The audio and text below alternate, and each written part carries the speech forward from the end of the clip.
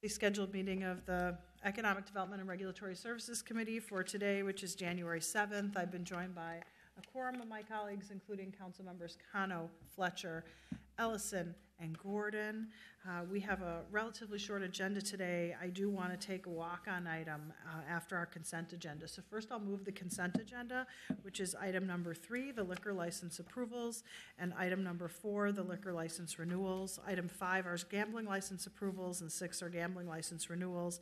7th is a business license operating conditions for a business in the 4th Ward. Item number 8 is a rental dwelling license conditions package. Item 9 is the annual report for the McPhail Center for Music. And item 10 are adding a couple of people to the Upper Harbor Terminal Collaborative Planning Committee. These are actually appointments. Item number 11 will be a discussion. So I will move the consent agenda, which is items 3 through 10. Is there anything anyone would like to pull off the agenda for discussion? Seeing none on the motion to approve, all in favor signify by saying aye. Aye. Any opposed? That item is approved. We'll then take a walk-on item. Mr. Bacchus and Mr. Starry are here just for a quick presentation on a walk-on item, which was an emergency demolition. Good afternoon, Madam Chair, council members. The property located at 1823 Bryant Avenue North is a 4-bedroom, 2-bath duplex that was built in 1902. It was inspected in June of 2018 and again in February of 2019. Multiple violations of the Minneapolis Housing Maintenance Code were noted during each inspection. These violations were not corrected by the owner. The property then became vacant, and it was placed into the vacant building registration program on March 20th of 2019. The property was boarded after multiple break-ins and occurrences of being open to trespass. It was condemned for boards on August 26th of 2019. On December 30th of 2019, the property sustained a significant fire damage, and pursuant to Minneapolis Code of Ordinance, Chapter 249.30, the Director of Regulatory Services has determined the property constitutes a hazard to the public health and safety. The structure posted as a dangerous building on January 2nd and listed contact information for the assigned inspector. Staff also made phone calls to the property owner on multiple occasions since the fire occurred. The owner did call this morning and left a message with staff stating that he had been out of town. The call was returned, but no direct contact with the owner has been made.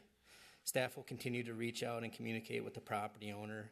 The waiver of the 60-day period in no way precludes the owner from due process and the right to appeal the director's order to demolish to the nuisance condition process review panel. Based on the severity of the fire and the current condition of the property, at this time staff is requesting that the City Council approve a waiver of the 60-day waiting period so that notification and abatement may begin immediately. Are there any questions for staff? Councilmember Ellison. Thank you for the update. Hadn't quite yet gotten an update on this because I know it was an emergency and that you guys are trying to get it in front of us as soon as possible. Just wanted to clarify. So no, there's no tenant that was displaced as a result of this fire.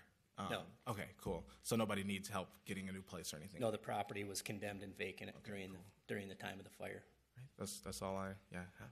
Do you want to move? Oh yeah, and then I will be happy to move approval of the item so that staff can get to work. Okay, great.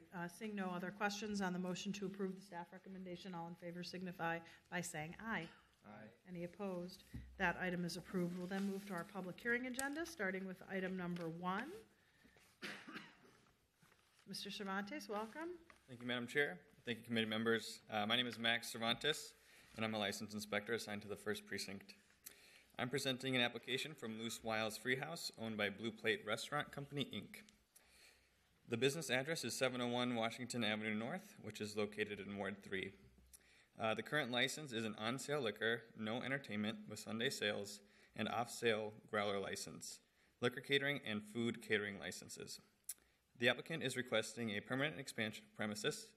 Freehouse is expanding their premises to include an area for recreation such as curling, shuffleboard, seasonally. Freehouse has been operating at this location since 2013. There's no change in entertainment. They are offering use of radio, television, electronically produced music, and jukebox. There's no change to their hours of operation. Monday through Friday, 7 a.m. to 2 a.m. Saturday through Sunday, 7:30 a.m. to 2 a.m. for their interior. Monday through Friday, 7 a.m. to 12 a.m., Saturday through Sunday, 7:30 to 12 a.m. for their exterior. They have indoor seating for 252, outdoor seats for 118 on a private patio. On December 17th, public hearing notices were sent to residents and property owners within 450 feet of the premises. Multi-unit buildings were posted. Notices were also sent to the North Loop Neighborhood Association, the Warehouse District Business Association, and Councilmember Fletcher. We received no comments from the community. There have not been any significant 311 or police calls to the business. A revised SAC determination has been applied for and will be subject to payment once that is completed. The Licenses and Consumer Services Division recommends approval of a permanent expansion of premises for Loose Wiles Free House. Thank you. Are there any questions for staff on item number 1? Seeing none, thank you for your report. We'll open the public hearing on item number 1, which is an expansion of premise for the Free House. Is there anyone here to speak to this issue? Please step forward, state your name and address for the record. G'day, my name's David Burley. I own Blue Plate and Free House. As Max said, we're putting in synthetic curling sheets and like bags, beanbag toss and stuff like that. And it's sort of adjacent to our existing patio, and it's in what we're calling the plaza, which is built by Nordic and United Properties. So it's sort of a joint venture. Sounds great. Yeah. Thank you for being here today. Cool. Is there anyone else here to speak to this issue? Anyone? Anyone? Seeing none, we'll close the public hearing. Councilmember Fletcher. Thank you, Chair Goodman. I'm happy to move approval of this. I think the neighborhood's pretty excited about this new outdoor space, and it's been well discussed in the neighborhood. And we didn't get positive feedback. We didn't get feedback one way or the other off of the notices, but we certainly did get positive feedback over the course of many months of talking about it with the neighbors. So thank you, and I'm looking forward to checking it out. Further comments or questions on the motion to approve? Seeing none, all in favor signify by saying aye. Any opposed? That item is approved. We'll move on to item number 2. Mr. Curtis, welcome. Madam Chair, members of the committee, thank you. What you have before you is a request for passage of a resolution that would give preliminary and final approval to authorize up to $14.5 million in 501c3 tax-exempt revenue bonds. The project is for KIP, which stands for Knowledge is Power Program, Minnesota ABC, which is a company that would own the property. The transaction is for the benefit of the North Star Academy Charter School, which is at 5000 Oliver Avenue North. This would be a purchase and some renovation of the facility. The school has been founded in 2006, opened in 2008, and it currently has 475 students, K through 8, many of which qualify for reduced lunches. Many are mobile or homeless, and most are 99% students of color. I have representatives here should any of you have any questions. Are there any questions for Mr. Curtis on item number 2?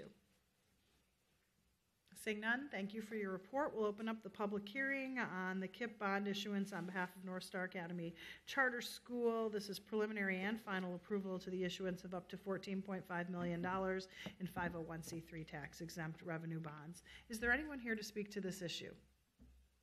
You're all sitting there like, we don't want to say anything, but I would if I were you. Hi, good afternoon. I'm Nicole Boardman. I'm the Executive Director for KIP Minnesota, and we really thank you for your time and your consideration of this project. We really believe it will benefit our students tremendously in the neighborhood. Thank you, and thank you for being here today. Is there anyone else here to speak to this issue? Anyone? Anyone? Seeing none, we'll close the public hearing. Councilmember Cunningham. Thank you, Madam Chair. I am happy to move approval of this item, and thank you all for the hard work that you do in Ward 4 and for the North Side. On the motion to approve by Councilmember Cunningham, all in favor signify by saying aye. Aye. Any opposed? That item is approved. We'll move on, and thank you for being here today. And we'll move on to our remaining item, which is a discussion item noted on the agenda as item number 11.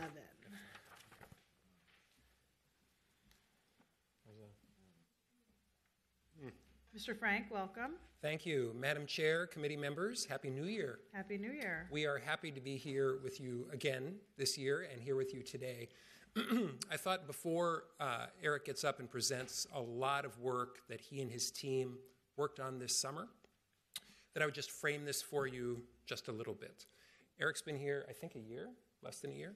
And one of the things that he and I have been talking about since he arrived is the need to evaluate our programs, to take a look at what we do and how we do it, to make sure that as much as we can, we are living up to the council-adopted policies from the comprehensive plan, from our strategic and racial equity action plan. You'll hear from Joy Marsh-Stevens, the Committee of the Whole, next week about the economic development work that we have been doing, and we wanted to make sure to the very maximum extent possible that the programs we have and our innovative new thinking and some new programs are in compliance with those, with the policies, and doing everything we can to advance our efforts towards inclusivity and equity and racial equity in particular. This is in keeping with what we are trying to do overall, and that's keep doing the great work we are doing, do more of it when we can, and to innovate new ways of serving businesses and residents in Minneapolis. So with a huge thank you to Eric and his team for the huge amount of work and outreach that they did to bring forward these recommendations and status report to you today, I'll, I guess, introduce Eric Hansen. Thank you. Thank you, Mr. Frank. Mr. Hansen, thank you for being here. Can you introduce your team, please? All right. Well, if you, Councilmember Goodman and council members of the committee, thank you for having me. If you give me a moment, we'll get to the team members, if that's okay. As David said, I've been in this job for just a little bit over a year, and when I came into this job, I have the very big opportunity to run a division that helps small businesses and people work up the economic ladder. When I took the job in September of 2018, we were at the end of the Minneapolis 2040 adoption process and starting I think the substantive work around the strategic and racial equity action plan. There's a number of programs that the city has had to help support small businesses that we've been looking at, that we've had in place in some cases since the 80s. And we hadn't done a substantial review of those programs in a totality for a number of years. And so one of the things that happened when I first started after talking to David and the team is an interest from not only from David, but the members of our business development team to take a look at those programs with the impending changes with Minneapolis 2040.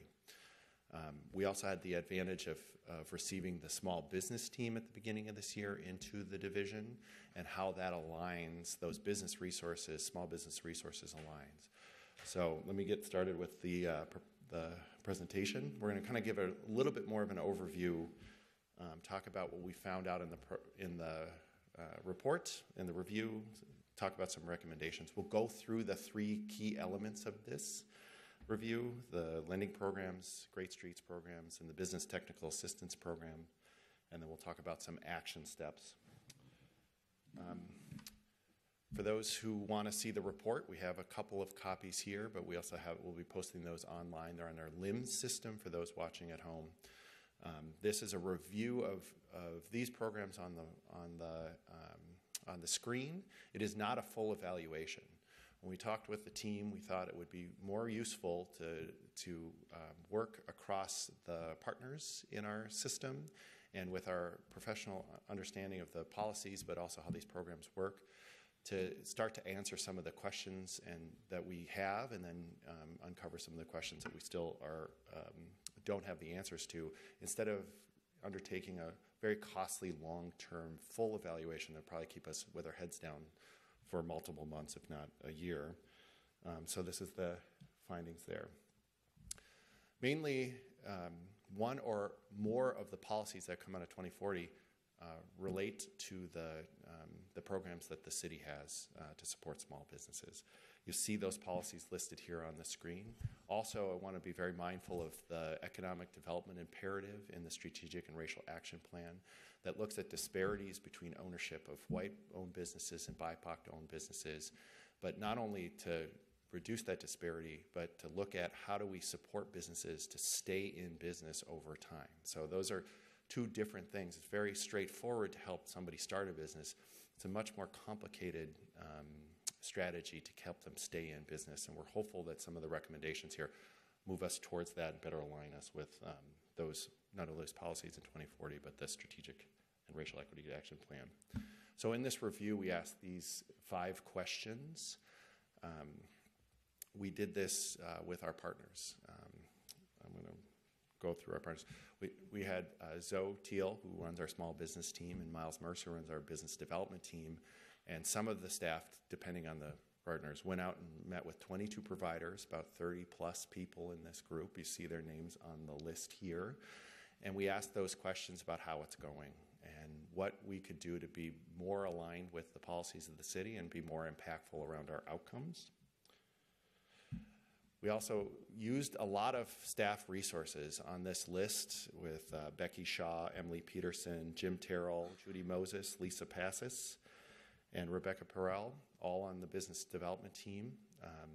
They helped us with the kind of review of the interworkings of these programs as administrators, and they reflect about, most of them won't like this, but decades of professional experience altogether. So can you just have those who are here introduce themselves so everyone can see who they are? Because I know people are taking the time to be here today, and I just want to make sure they get recognized.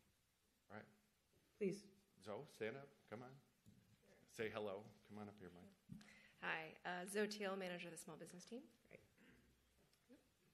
And Miles Mercer, manager of the business development team. I see Lisa in the back. Lisa, you want to say hello? Exciting. Thank you for that. Thank you. Right. So let's talk about what we found out. Again, this is not an evaluation. This is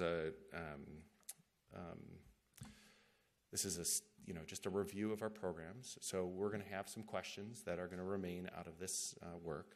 But we found that most of our programs do connect to 2040 in some way.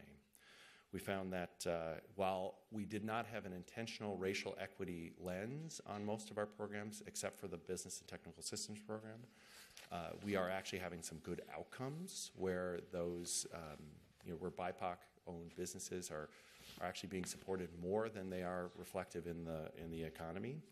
We are basing that success on our network of community-based organizations. It's those community-based organizations which we're really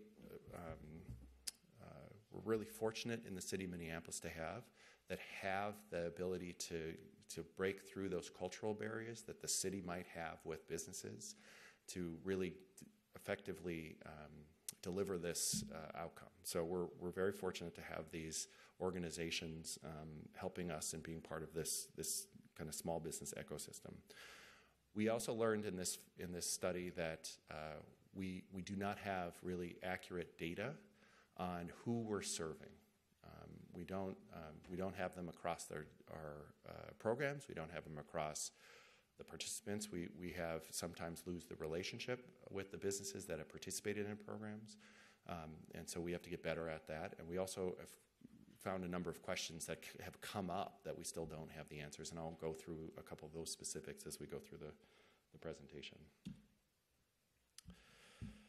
So in general, kind of what we found out and what we would like to do is basically be better at tracking demographics, as I said, and then working with this community-based organization around increased collaboration, around making sure that these organizations are sharing best practices, because your relationship with the community-based organization will vary across the city, and therefore your service will vary. We know that we touch about maybe 3% of the businesses through our small business programs. We have about 12 to 13% of the businesses have business licensing, so altogether there's about 15% or so of the businesses have a relationship with Minneapolis. So that's about 6,500 of the 40,000 businesses in Minneapolis, and those are estimates. So there's a plus or minus in there.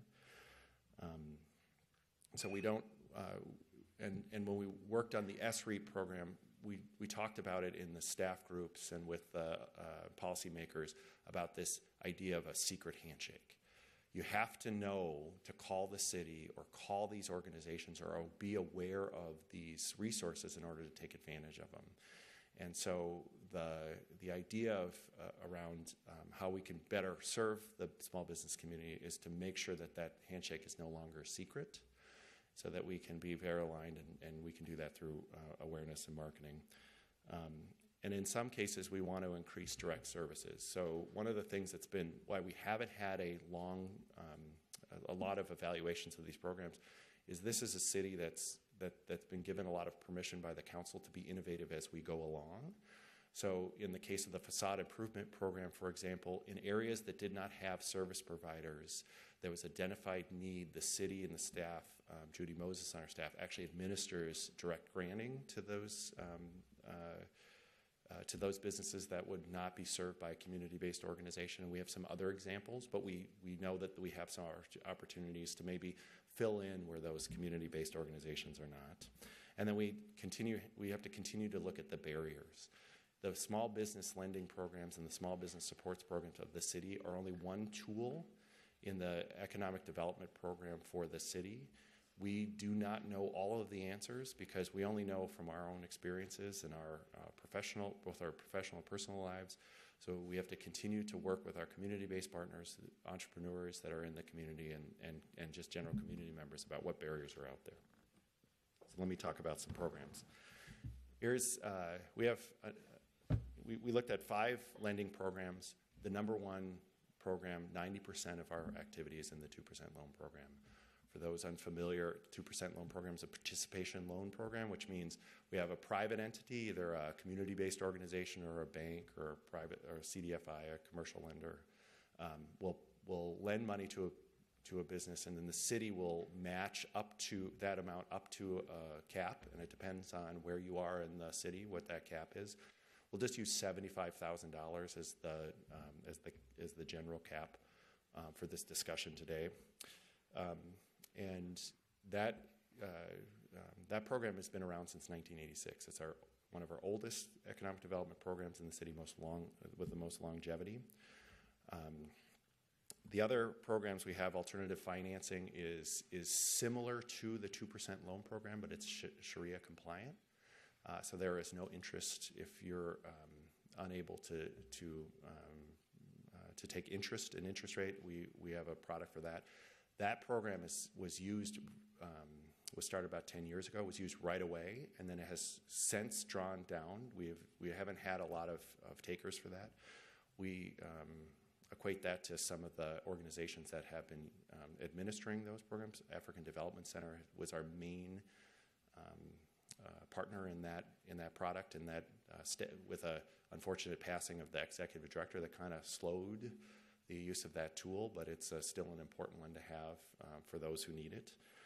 The other 3, homegrown health and safety, or the next 2, homegrown and health and safety, have been used for specific sectors in the economy. One is around smaller businesses that are food-based, and then the second one is is a partnership we have with the health department, where if you have a health code violation and you don't have the capital for it, you can get a loan to, let's say, replace your hood and vent or what have you in the kitchen.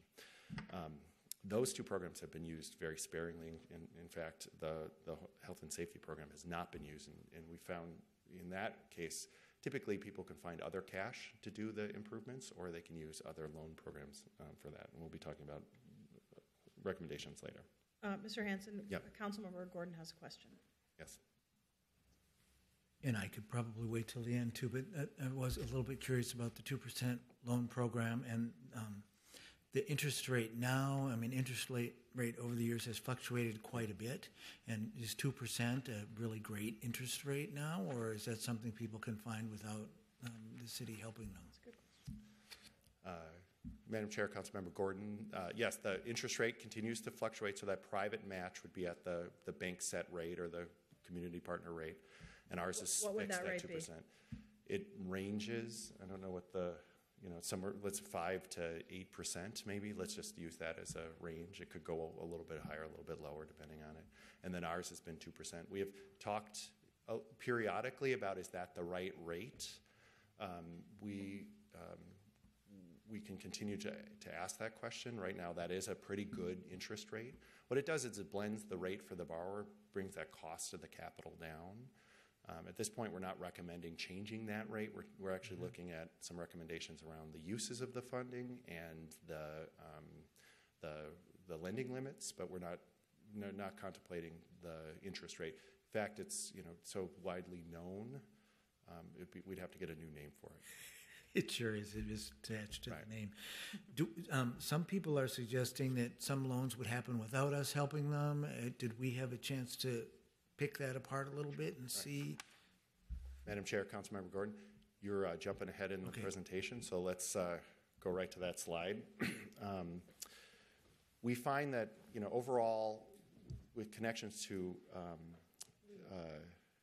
these programs, we're effective at financing these like physical goods. So 2% has not been a working capital for those who are thinking about it like payroll or you're financing like some receivables, those non-tangible assets in your business plan. The city's programs have been good for buying a piece of equipment or putting up tenant improvements in a building, or in some cases, in very few cases, maybe potentially buying some property. We found over the period of time we have a very low default rate. It's like 1 or 2% sometimes, so it's not very large. We do have while all lenders can participate in it. We've had 40 participate in the past. A bulk of it comes from 5, and in those 5, one of them is the Metropolitan Consortium of Community Developers, which is a community-based organization. The other 4 community-based banks. Who are they? They are. I'm a little ahead of my notes here. I don't want to leave anybody out. We have Venture Bank, Sunrise Bank, Northeast Bank, and Highland Bank are the primary lenders for this program. And are they doing so under their federal requirements to meet certain guidelines for community development lending? There's a number of ways to get to that metric with the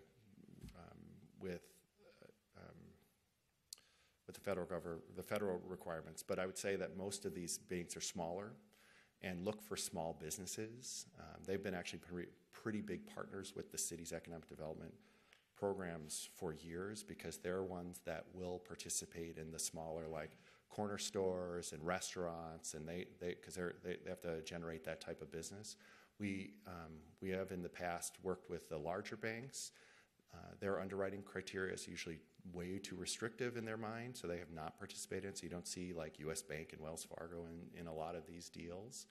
Usually that happens, anecdotally. It's because that business already had a relationship and they want to use the program.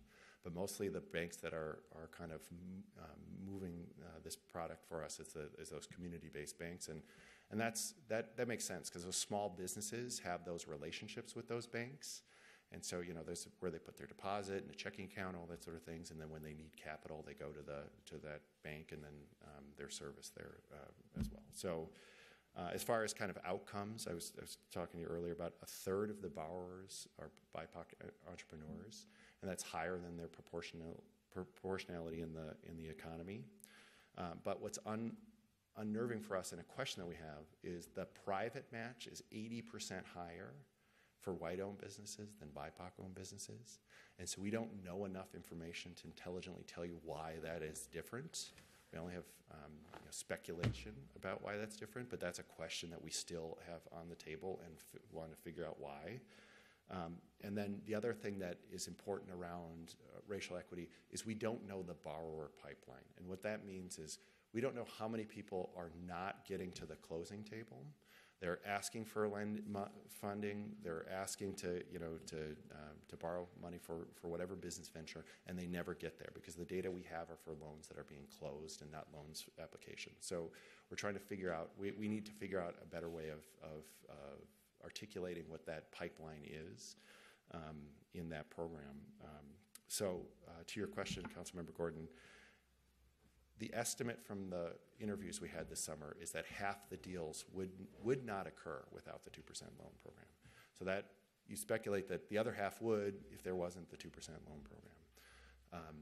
So we don't know the answer necessarily to why there's it wouldn't have happened or wouldn't happen. Some of the reasons that we understand why people participate in is, one, it is something that will finance a portion, so it frees up of like a physical need, and it frees up use of the funds for like working capital. Sometimes it's a collateral shortfall, just a little bit, and it's either to get the 2% loan program, or the entrepreneur would have to bring the cash, especially in a larger deal that has maybe a real estate component to it. So, Mr. Hanson, do we know that these smaller banks would actually make these loans without our match? Isn't there some kind of give and take on that, where we feel good because the small bank does the underwriting so we don't have to staff that, but on the flip side, they don't take on all the risk because we offer a portion of the loan? So it's kind of symbiotic for both the bank and the city, correct? Right. There isn't. We need to know more about if the bank would do the loan on those other that half or not, because it's an estimate. That's something we thought was interesting from our conversation, and we need to tease out what that means. We do need the relationship. They do. I would say this is my recommendation would be to continue a participation loan program, because people are more likely to pay back a private source than the city. We spend a lot of time doing that, and they do the servicing for us. But it might be more expensive for the business. And when I talk about this with Miles, he'll say we're helping not only them access capital, but to set them up for success, because their cost of that loan is less. And so they might have been able to just get the full loan from the bank, but if it's a little bit, gives them a little bit more cushion, because they get that 75 or so at 2% interest, that might actually mean that business is in business for more years. I kind of want to drill down on, though, Sure. whether or not they would do the loans at all. I mean, big banks won't do the loans at all. So now we have small banks that do business with small businesses, which is great, but if we weren't providing some of the risk, how do we know that they would do these loans at all? Chair Goodman, do we know that? We do not know the answer to that question. Speculation is they probably wouldn't do some of the loans, and some of the loans they would. They certainly wouldn't do the more risky loans, because big banks won't even look at any of the loans, Right. it sounds like. Have we talked to the banks about, if we stop doing this, if they would continue this level of lending? We did not ask that question, but it's something that's still on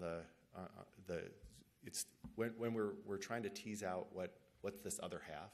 That's a question we want to ask with the lenders, and take that into consideration to get more information around the specific loans. So to give you kind of a sense of how many loans we did in the last 5 years, it's been about 200. So we could take some time and go through each loan and figure out what the information is. We don't know if that'll be fruitful, or if it's just talking to the underwriters and asking them, what are the thresholds you have, and what are those how is this making it more of a deal that you would do, the go no go point. So we're going to continue to ask those questions as we go along, because we don't know the answer to them. But we are seeing, we're seeing use of the program, so we know that at least they're using it, and we're not oversubscribed. We use, on average, about 85% of our budget allocation. So that money comes back, and since we have such a low default rate, that money all comes back, or most of it comes back to the city, and then it's being used for other places, and then the city council is very generous to continue to give us that budget every year for that program, so we continue to use it. So we're kind of teasing out what the impacts would be, because we don't know necessarily how that would impact the repayment rate, the risk level, those are just the questions that came out of the review. And then with the MCCD loans, do they match those, or we're giving them money to lend, or they're going to lenders to get money? How does that work? Councilmember Goodman, the MCCD loans are just the same. They do match the fund. They have their own loan funds. Some of those loan funds were originated by some sources from the city, and some are from their own sources. So if we weren't going to do it with MCCD, someone would have to have the ability to match those loans? If you want to do a participation loan, yes. Okay, thanks. Councilmember Gordon. I have a little bit of a question. Curious about not knowing who applies for these loans. I think that's a piece of information that could be very concerning. I mean, you just look at the line where it says the private loan match is 80% higher for white borrowers. Well, it makes me wonder, is there any disparity about somebody when they walk in to apply for a loan based on their race? How many people are denied and why? And so they don't actually apply directly to us for the 2% loan. We have to wait till they apply to a bank, or why don't we have that information? All right. Councilmember Goodman, Councilmember Gordon, the way it works is they'll apply to the bank. So the bank will do the initial underwriting, and then they'll send the deal to the city, and then we'll review it. So there's not a direct application to the city for this. That's the nature of a participation loan program, and that's some of the data that we need is who is coming in that washes out through that system and doesn't get to the closing table. It was a very, very early indicator of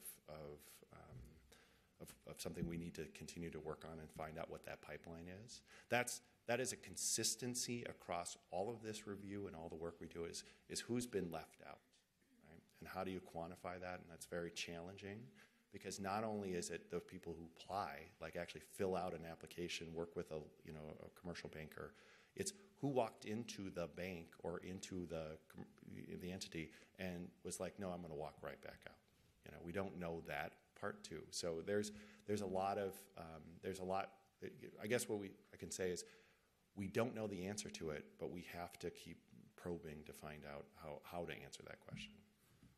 Well, I'd agree that information would really be valuable, and I also know we need information at the end of the line in terms of all of our programs about did it actually make a difference, because I don't know that we necessarily track is somebody still in business 5 years later and all of that, and has the business grown or not, did the loan do any good here or even the other programs. But so I want to emphasize getting that front-end information would be really good, and I think the intention of this whole thing was to get access to capital for people who couldn't get it otherwise. And so if they don't know about it and they never get in the door, or if they have to get through a bank qualified program first, that could make it harder too. And I think that's what everybody would agree. That's the intention of this, is we want the city to come in and make a difference so that we can fill a void that isn't happening. And particularly, I think now we're trying to look more through that racial equity lens, and so that's going to be even more challenging. But Councilmember Fletcher. Thank you, Chair Goodman. So to make sure I understand, because I'm picturing sort of a pie chart of the borrowers, and it looks not too far off from our city population in terms of a third of borrowers being BIPOC business owners. But then if the 80%, if the private loan match is 80% higher, the amount of money we're leveraging for business owners, that pie chart would look very, very skewed. We're leveraging a lot more money for white business owners.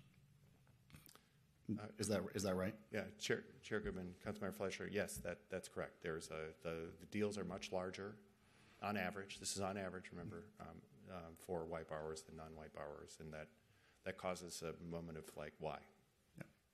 Yeah, that feels like a really important question for us to drill down on for sure. And then I'm wondering if part of the answer isn't in that 1% to 2% default rate, because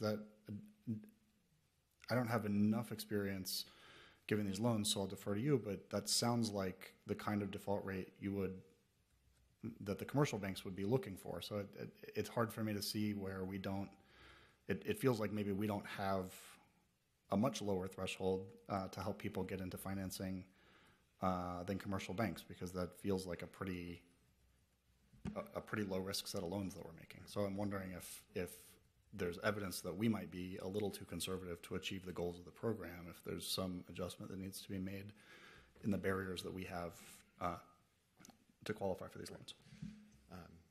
Chair Goodman, Councilmember Fletcher, what I would say is we have to look at our business support in its totality. In some cases, you might be right that with the bank's underwriting criteria, even the community banks, is too restrictive, and that's why we're getting such a small default rate. It also could be that we're not, we need to kind of expand the uses of the funding. So you'll see the bullets at the bottom talking about looking at working capital and property acquisition for businesses that own their buildings, and then maybe vehicle purchases for those emerging businesses, like food trucks, that sort of thing. So that it might be just inherent in that case, but it also might be that a business has come in through a lender or MCCD or one of our community-based technical service providers and gone a different direction to get technical assistance either through the full BTAP program or some other things, and participated in programs that we don't participate. For example, MCCD has a working capital loan program that we don't participate in, and that might be that's kind of the genesis of some of those business relationships with funders is that smaller loans. So it's possible that's it. And by the time they're participating in this 2% loan program, these are maybe in that second stage or getting bigger. We don't. I will agree. We don't know once. And to your point, Councilmember Gordon, we don't know what happens to a business over a period of time. We don't have. If you participate in BTAP, we don't know if you've gotten a 2% loan program. We don't have that unified data set, that relationship management, which is going to be important, especially if we're trying to track you over a period of time. So those are questions that we were going to ask about. Is the lending restriction, the underwriting criteria? We have to remember that the organizations we're working with have regulations that they have to meet. So we want to be supportive of them not breaking laws and that sort of thing. So we'll work with them and about where we can find some flexibility. The recommendations that we have in the report talk about some kind of initial first steps as we continue to gather some information to make it more streamlined. And that's around lending limits, increasing lending limits, which would come back to the City Council, and eligible uses. So just kind of test it, along with the other findings we have with the other two programs. Great, thanks. Mm-hmm.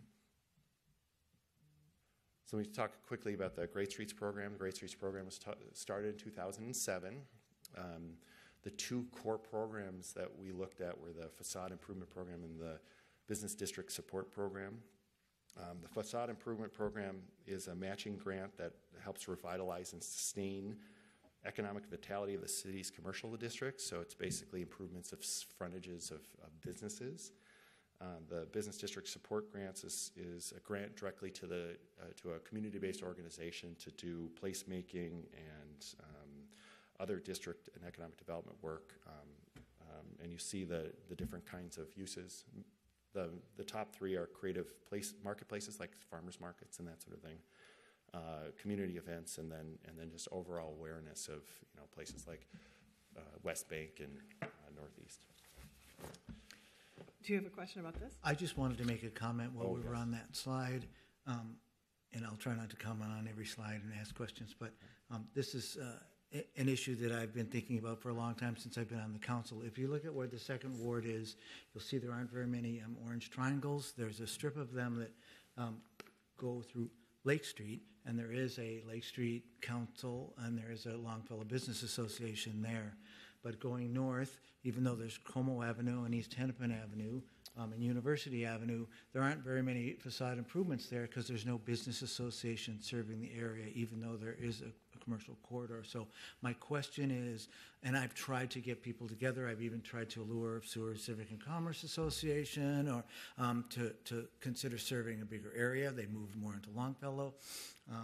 So I guess my question, or to put out there, is how can we help create civic associations or business associations where there are none? And you talked a little bit about how we do administer some of the loans, and that's the other option is how can we do better outreach. You can also look up in the fourth ward, and of course I'm not that familiar with the commercial corridors there, but there are probably a few, but there don't seem to be that many facade improvement loans there, and I'm not sure if they have a business district. So that's the other issue is could we do more to help them get created or get services than we are now? And that's more a comment, and I know when we met privately I talked about it too, but I wanted people to be aware of it here. We will look for, if there's a need, we'll look to fill that barrier, and that's the fourth ward is an example of that, where we've directly administered facade grants because that lack of organization, and based on our conversation with this map, we identified that that area of the second ward as well. But that's where we're trying to be as innovative as possible to support these small businesses when there isn't a community-based organization. So essentially what Great Streets does is it helps support our small business or our community-based organizations and gives them a tool to build relationships with businesses and to help market their districts and really be that network that we have. We see usage of this program. We have, as you know, we have an annual RFP for most of these, for both of these programs, and we're usually oversubscribed by hundreds of thousands of dollars. So there's a big awareness of this program, but it also shows the value that the community-based organizations have. We do have some findings around how we administer the programs that might be barriers to some small businesses, especially in areas of historic poverty, where there's a match requirement, for example, that might be too much for a business to take, or just the way that we reimburse the costs. And so we're going to be looking at that. And that was some advice we got from our community through our interviews about how to streamline it and make it more effective. The council also was generous this year to allow us in cultural districts to expand the uses. Right now, it's exterior uses on the front of a building. We have gotten numerous kind of complaints that we can't do like systems work inside of buildings, and with additional funding and policy direction from the council in the 2020 budget, we were able to do that in cultural districts, and hopefully we'll see some success and then come back with some suggestions there. In business district support, the main issue that we're looking at is sometimes organizations are wanting to come back multiple years for the same thing. They want us to be a perpetual funder for something. Sometimes there's some value to that, and sometimes it's like let's put the money in different areas. We are going to evaluate whether or not there's an opening from a policy standpoint to have maybe two different funds from BDS, and one of them is just like organizational support so that we have that network. The value of the network in Minneapolis is when we need to deploy resources, they are additional. They're kind of additional people on our arsenal to go out and talk to businesses and help us with relationships. So when the small business team, for example, goes out, they can go out maybe with the organization, and so it's important for us to keep those relationships. The Business Technical Assistance Program was designed for racial equity, so 85% of the participants in BTAP are BIPOC-owned entrepreneurs. You can see kind of the distribution of the participation. We have woeful data and outcomes with Native American-owned busines's. You see that throughout the report. It's almost non-existent. If we see 1%, it's 1. So we're looking at why that is and what we can do to help support Native American-owned businesses as well. So the overall, BTAP only shows a portion of the businesses that are being served. So for BTAP, the core program, the City Council will approve an allotment of funding for community-based organizations, and they provide the technical assistance, and there's a menu of items that they can bill towards, but it's only a portion of the assistance that they provide. Most of the businesses you can see are there's non-basic industries like food-based retail, healthcare, and personal services. We're not sure where we're going to get the next Medtronic out of this, or Pillsbury, and so we're going to think about that a little bit. It's like, what are we doing with businesses that are having, looking at producing and manufacturing and that sort of thing. These might be the early starts of those serial entrepreneurs who start a business in maybe healthcare or open a restaurant and then move on from there. So we're trying to figure that out. Our use of CDBG funding sometimes can be a restriction, and then we get, as with all programs, it depends on who you're working with and what kind of level of service you have. Again, tracking and just awareness of the program are consistent with BTAP. So what are we going to do about it? First of all, I want to let you all know that the BTAP program is now part of the small business team. When we did SREAP, we did the process mapping, and the positive thing is the small business team phone number is there is a building awareness of that phone number, and there's a building awareness with the policy leaders of the small business team being there. And so they'll get a number of calls a year, and it increases. Still not a lot, but they'll get some calls. Continues to increase, and they go one of two directions. One, they go inside the city hall. They try and figure out how to get a license, or whether they need an encroachment permit, or just those kind of process improvements and just kind of the ombudsman person role, the navigation of the city system. The other one is about technical assistance. They'll call and they'll ask, how do I start my business? Where are the resources? And when we were doing the SREAP, we found that there was a warm handoff, and at that point in time, the small business team was in the coordinator's office. Warm handoff to the BTAP, but there was no system to track what happened to that business once it was handed off to the provider, or in some cases, it was just, here are some providers you might want to think about, and we never managed it. So we've made the decision to put the small business team the BTAP program with the small business team, so they can manage both of those relationships and start to build awareness that your first call for business assistance in Minneapolis is the small business team, and they'll help you navigate whether you need the technical assistance or whether you need the navigation assistance or access to the other resources that we have in the city. That's your first place to start. The City Council was very generous this year in adding another business outreach specialist that we'll be hiring this year. So we'll have 3 on staff that will also be doing some proactive business calls in our business districts. So we're working on that plan as well. So we're going to make some program modifications. Those programs are those modifications I have, general modifications. Let me look at what I have here. Is around marketing and data collection, and then we have to think about what's the appropriate role of our external partners. We do an ad hoc relationship. We also have the business advisory group that reports to the council from time to time.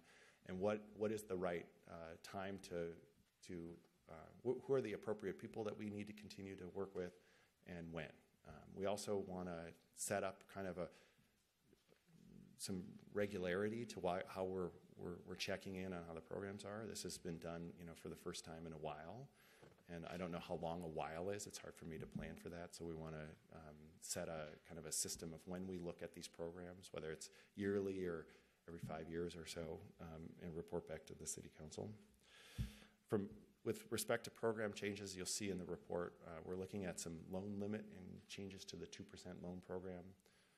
We need to, as I mentioned, align some of the Great Streets program. One of the things we need to come to the City Council is the facade program is a geographically based program based on the last comprehensive plan.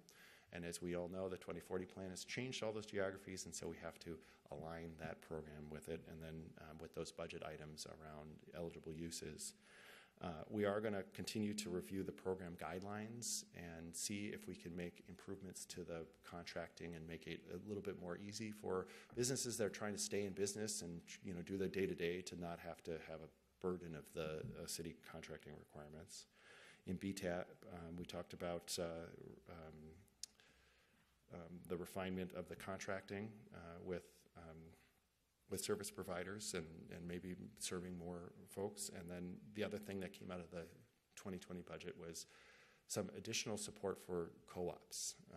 The City Council was also generous to us with some funding to help with co-ops. We have a co-op technical assistance program. In that program, it helps around how to start a co-op.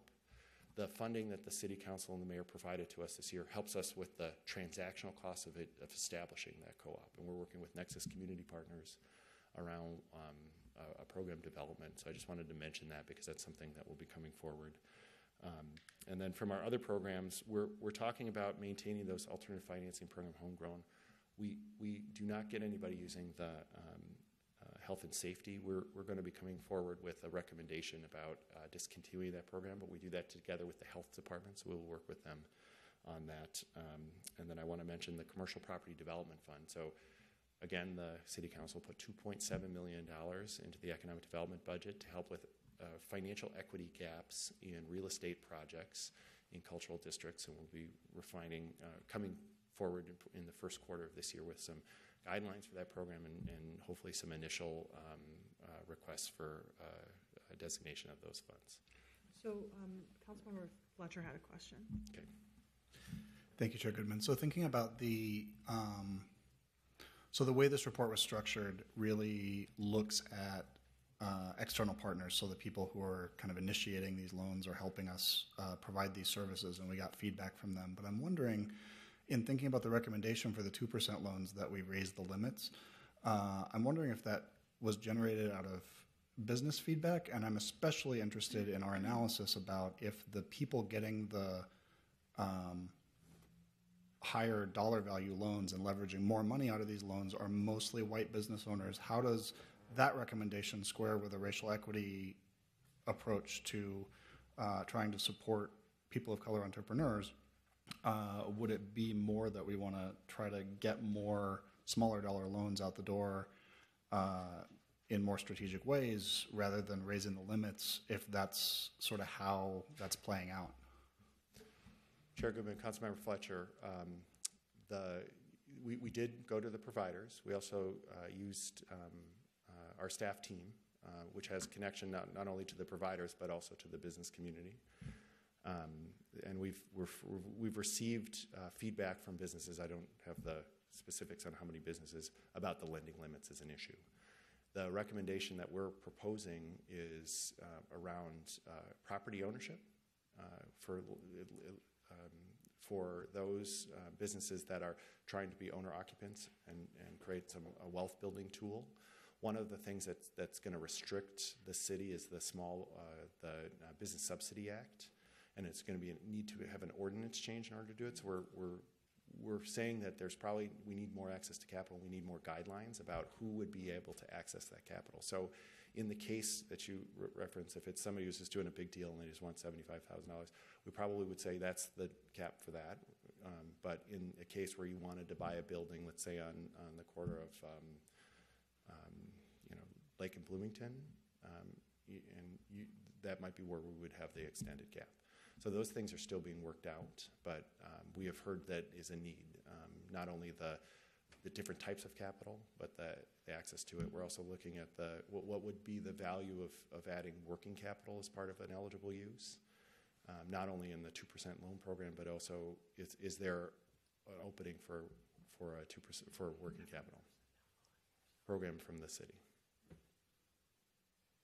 Okay, Councilmember Ellison. Thank you, Madam Chair. Thank you for this presentation. I think it's incredibly helpful, and I'm glad that we are looking at figuring out how we proceed forward and make some changes. I'm also incredibly sick, so sorry if I sound a little phlegmy. Yeah, we're gonna have to disinfect this microphone after. Was curious, before both of our times here, I know that the innovation team engaged in a review of some of this work as well. And I also definitely trust your team's ability to review and evaluate these programs, but also it can be helpful to have sort of like that third set of eyes. How have you guys engaged with the innovation team, considering the work that they did in 2016, as you proceed in this work? Chair Goodman, Councilmember Ellison, you sound great, by the way. What I would say is we poached the innovation team person to lead the small business team. So whoever did that before I got here, bravo.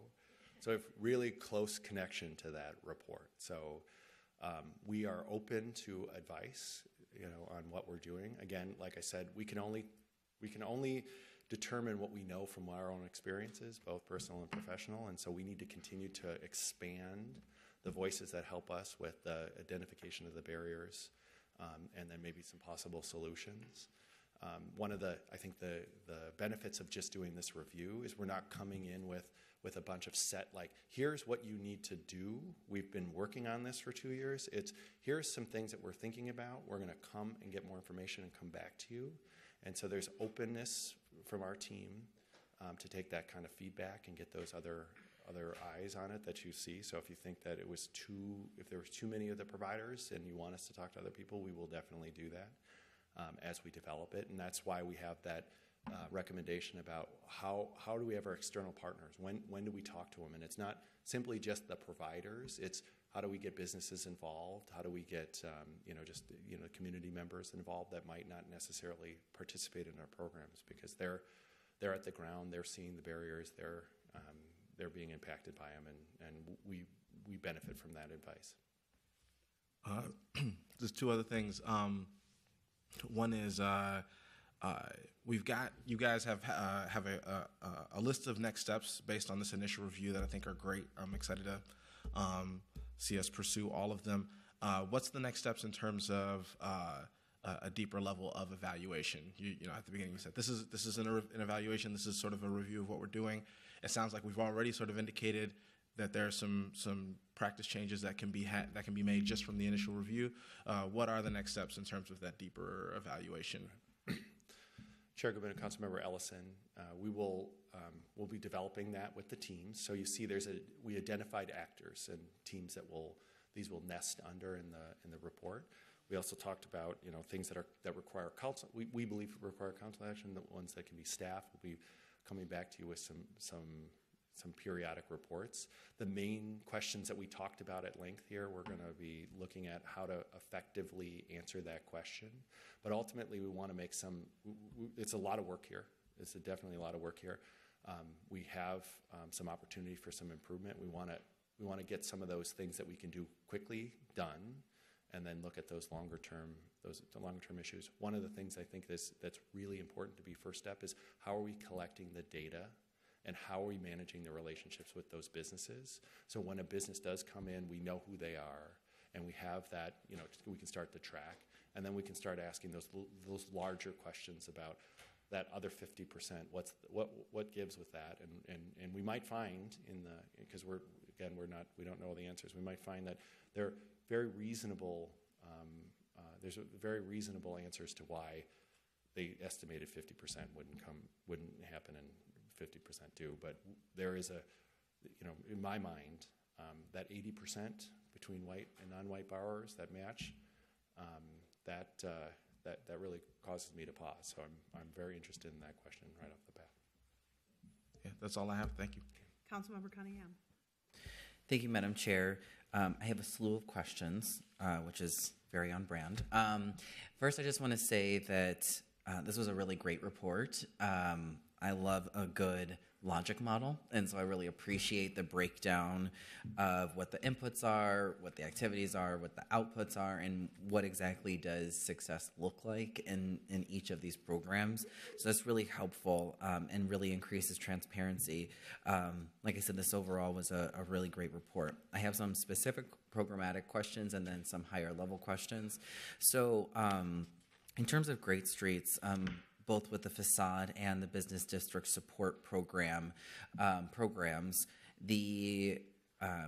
there is an assumption that there is already a business association. We filled the gap in Ward 4 with the city being a direct provider, lender or provider in that way.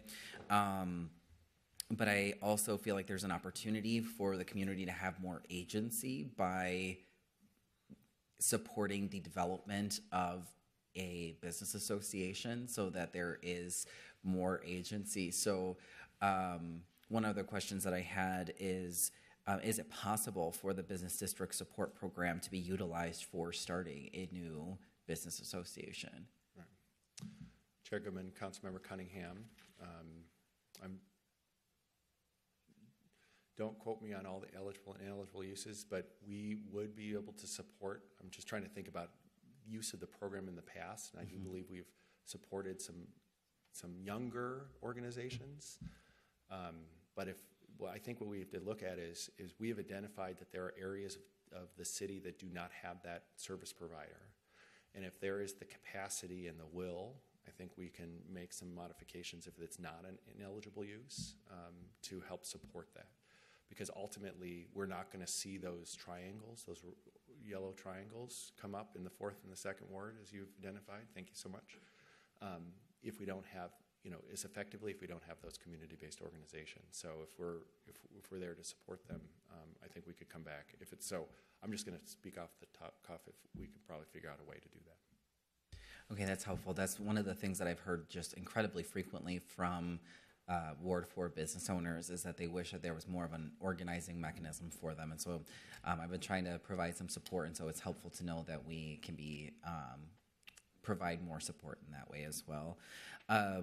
I know that in the Great Streets Facade program that one of the findings is that multiple administrators indicated that the biggest barrier to accessing the program was for BIPOC business owners to find availability with matching funds. I just want to confirm that because that is something that I have frequently heard. And the question that I have is, right now it's tiered based on various factors around the location and things like that. And because of the fact that in Ward 4 we don't have any major corridors except for Lowry, we had a higher requirement for matching dollars. So is that still going to be the case moving forward? Or are we looking at like what? Because from my perspective, that is not equitable. Right. If in Ward 4 we have to have a higher amount of matching dollars. So I'm curious, like, is that going to be the case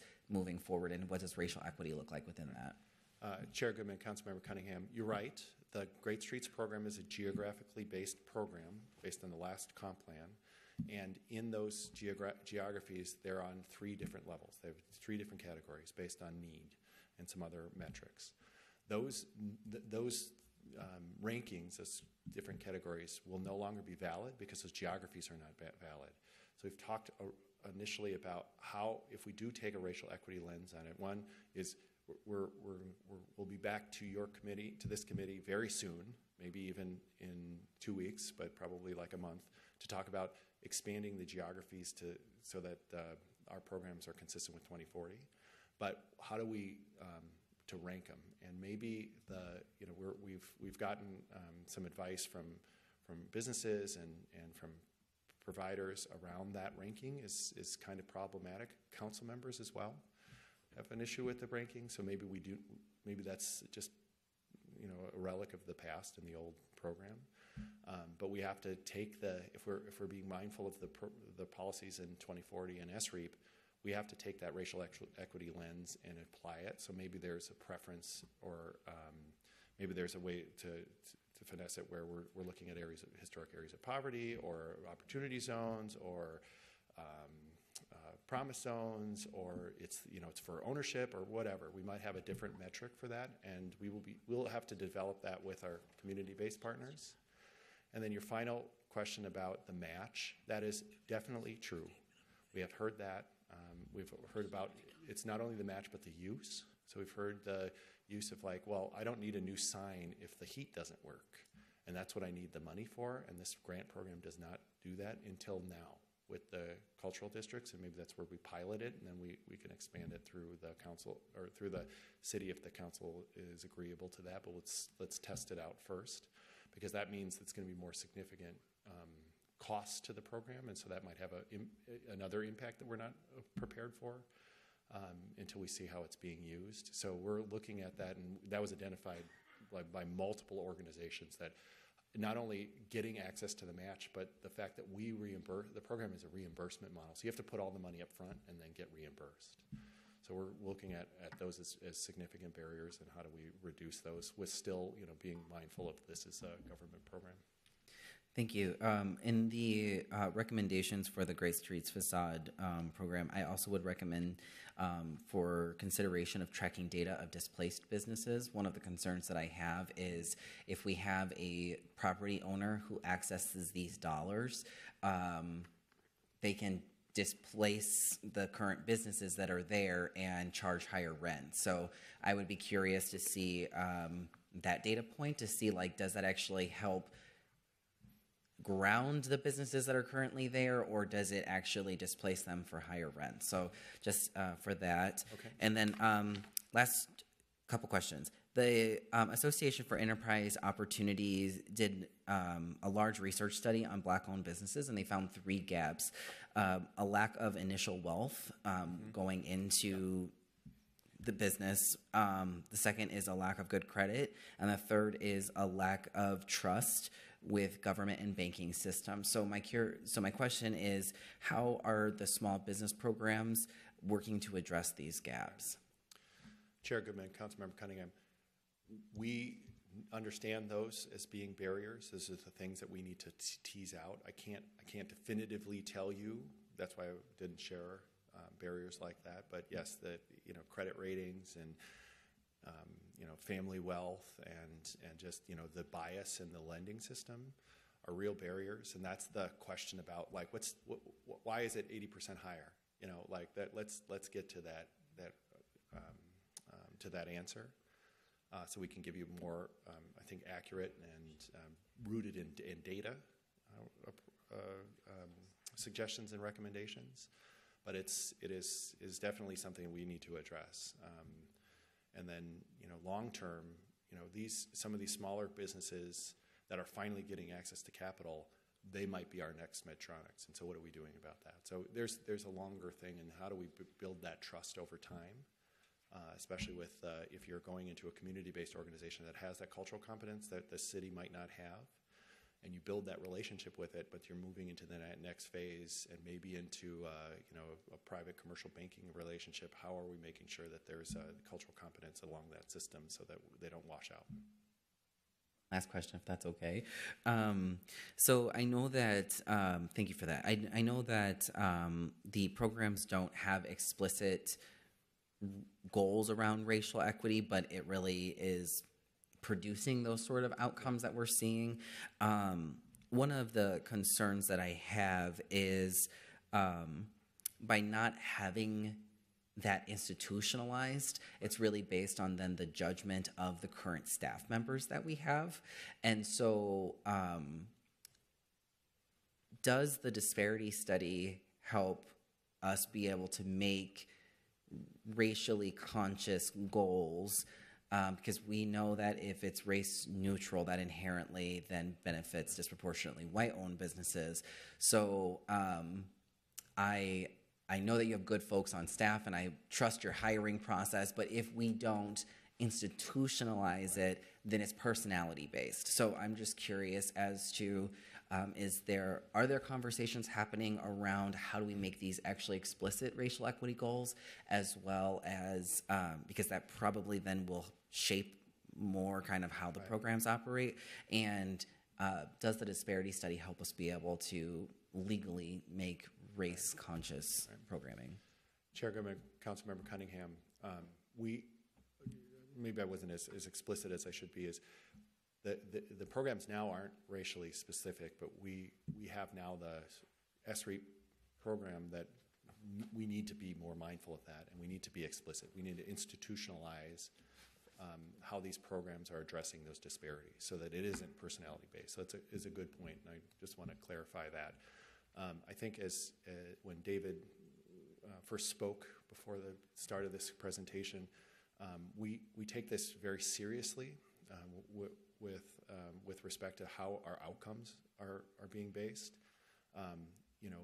We believe that the charge of this division and this department, and honestly the city, is to reduce the disparities we see in the community, and this is one of those tools. But you're right; we need to be very explicit about what we're doing and why we're doing it, and to identify the barriers and take them down and why we're getting to it. I don't have the specifics for you today, but this is the start, and we will, not the start, the next step. I'll just say the next step, but we're working closely with the SREAP team, the Race and Equity team, and you'll hear that next week at the Committee of the Whole around the SREAP goals. But I see those SREAP goals as the first step. And what are we doing as a system and a city and an enterprise to reduce some of those institutional barriers around the markets in these areas of poverty? Thank you so much.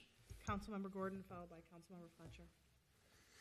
Thank you, and I just want to acknowledge what a great conversation this has been, what a great presentation. I think it's probably overdue that we have this kind of review and we start to dig into these programs, but it's really timely now because of the comp plan and because of our racial equity action plan. So I think that this is really going to be beneficial, and I look forward to hearing the refined improvements as we come, maybe program by program. I mean, this could easily be a year-long project when we look at things, and maybe we'll look at one program at a time for how do we want to change these guidelines. It sounds like Great Streets might be coming up soon.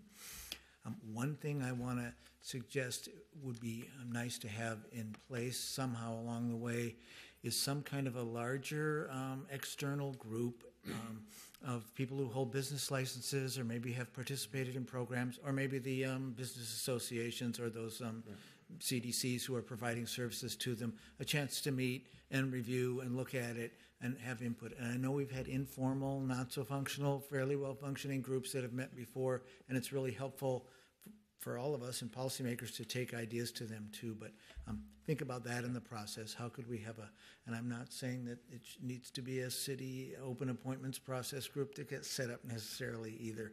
I've dreamed of the day that small business associations might create their own citywide associations of associations, but they don't. That's a big challenge, of course, and hasn't really happened. But maybe it could. So I think that will help inform us with the work as we're going forward. The more we can reach out to those external stakeholders and feel like we're really understanding what the businesses think we need. But I'm excited about digging into this more. Really appreciate it. I'll move to receive and file the report for the committee here, and thank you very much, you and your team, for all your work. Great, thank you, Councilmember Gordon. Councilmember Fletcher. Thank you, Chair Goodman, and thanks for this report. I really did find it useful, and I think there's a lot of good work represented here. I'm interested to hear what the recommendations are coming back. But one thing I want to just, if we step back and think really big picture, and you think about compared to other cities or compared to, if you think about a city of our size and how many businesses we have, is the number of businesses that we're serving with these programs enough? Is it a lot? Is it, should we be doing more? It kind of feels like, to me, like I'd love to see higher numbers where we're reaching more people and helping more people own a little piece of our economy, right. Which is always the goal of this work, right, when we're supporting small businesses. So I guess I'm curious about your perspective on just how much work does this represent, and is it an outcome that we should feel good about, or should we be striving to do more? Chair Goodman, Councilmember Fletcher, I think we should feel good about the investments we're making into the economy and the small businesses in Minneapolis. We still have some ways to go. We do not touch a lot of businesses in these programs, and sometimes it's because we don't have a role. So we have to always monitor what's the appropriate role of the city in these programs. But we'll learn more about that as we build this awareness campaign about and take away that secret handshake and see if there's more businesses that start calling the small business team or reaching out to the community-based organizations. And maybe with this work around refining how our processes are, we might actually see that we are serving a lot more businesses just off of the top because we have taken away some of the bureaucratic red tape. So I think it should be more, but I don't know what the perfect number is. So Councilmember Gordon has made a motion to receive and file. I just have a comment and a question. My question has to do with the home of all of these various lending programs. So there's a pretty successful and large green cost share program as an example. It's a loan program. Why is it not in the PED loan economic development section? That would be something that I would think we should be looking at, trying to have everything in one place. If we already have a situation with kind of disparate information across various organizations and programs, I would think that we should just be thinking about that and other loan programs that are operating in other departments. I would hope Mr. Frank and his team can maybe look at that. Okay. The other thing I just want to note is multiple times, and I'm sure this is just because you're nervous, you keep thanking us for putting money into the budget for this, that, and the other thing. And I take issue with that because, big deal, we put money into it. We're not doing the work on a daily basis like your staff are. And so I view it as we're all in this together, and that the professional staff are working with businesses to try to determine what we as an enterprise collectively can do. And our role is to determine if the feedback is good, and if it is, because we have responsibility for part of the budget, then we should fund that. And so I know you mean to be nice by saying thank you for funding this, that, and the other thing, but the thank you really goes to the staff who do the work, who determine what the needs are, who bring these recommendations to us. Everyone has their part in the process, and our part is to believe in the people who are running the organization, hiring the correct people who are working with people on the ground. When I stopped by the Bryn Mawr Deli, I'm sure for like a lottery ticket, and he told me that his freezer wasn't working and his facade was falling down and that he was thinking about selling his business because he couldn't sell tobacco anymore, I didn't know what to say other than maybe I'll buy another lottery ticket. I suggested that he call Zoe, and Zoe reached out to him before I could even get him to you, and Zoe made him feel like he was part of the economy in the city of Minneapolis. I didn't do that. All I did was make a connection from one person to another. So I think it's important for all of us to realize that we're all marching towards the beat of the same drummer, which is economic inclusion, as identified by the mayor and city council as one of the top 3 priorities in the city. Economic inclusion has a very broad brush, and it's up to us to put our money where our mouth is in funding it. If we want to do more loans, we should put more money into it. If we want to give people grants and we want to do microloans, we should put more money into it. Sure, your staff could make the recommendation, but I'm sure Mr. Frank made 5 dozen recommendations that were not taken as part of the budget system. And so I just want to remind us that everyone does their part in the larger picture of bringing economic inclusion to the city, and I want to thank you for your part, and I want to thank my colleagues for all of our part in trying to fund the things that we think are important. But ultimately, we're all on the same team. You don't need to thank us for the work that we're doing. We should be thanking you for the work that you're doing in order to help residents, and I know that small businesses that have had an experience or an interaction with the city, many of them have had really good experiences, whether it be through licensing or getting some level of assistance or participating in a business association. There's a lot to celebrate in this report, at the same time that we can make changes and do things differently and not be afraid of that either. So I appreciate your comments. I think you've done a really good job with your team. You've been here about a year. To take on even a small evaluation says that you felt we could do things differently. So did people on your team. We want to support you in that work. You don't have to say anything else. I was just going to say, have a good day. On Councilmember Gordon's motion to approve the staff recommendation with the acknowledgement that there is more work to do and we are going to be enthusiastic partners with you, all in favor signify by saying aye. Aye. Any opposed? That item is approved. Seeing no further business before us, we are adjourned.